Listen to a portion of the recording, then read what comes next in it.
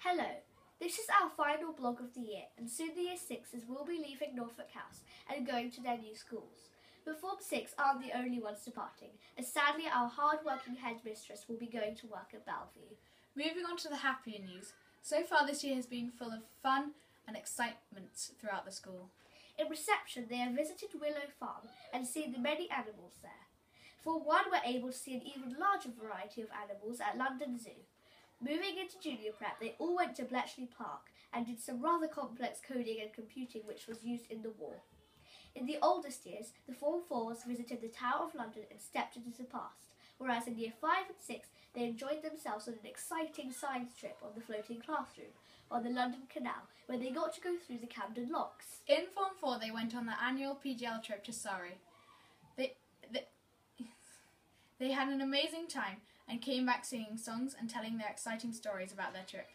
In Form 5 and 6 they ventured all the way to France on their residential trip and visited exciting places such as the market, the bee farm, and made croissants, met pen pals and exchanged gifts whilst practicing the opposite languages with each other.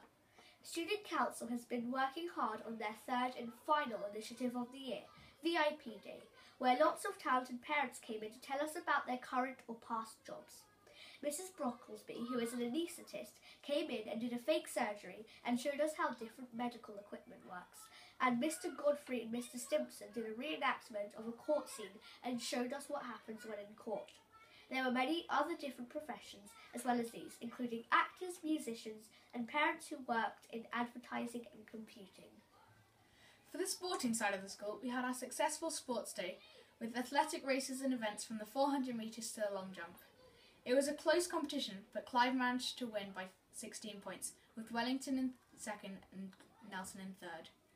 Every child put their best efforts into it, and everyone showed a great sportsmanship towards the event.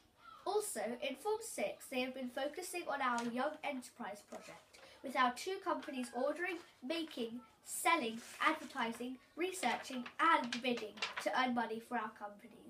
At the recent summer fair, the two companies successfully sold all of their products and earned a very large profit, which is going towards improving playground equipment, something for us to leave for the younger children. Senior Prep have been super busy learning all their lines for the production A Bucket Full of Dreams, based off the novel Charlie and the Chocolate Factory.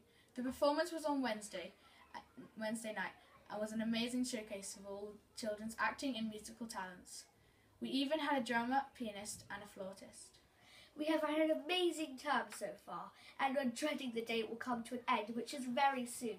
For our last term, it has been amazing. Everyone has made it an effort to make it the Form 6's best one, so we will remember this school always. How couldn't we?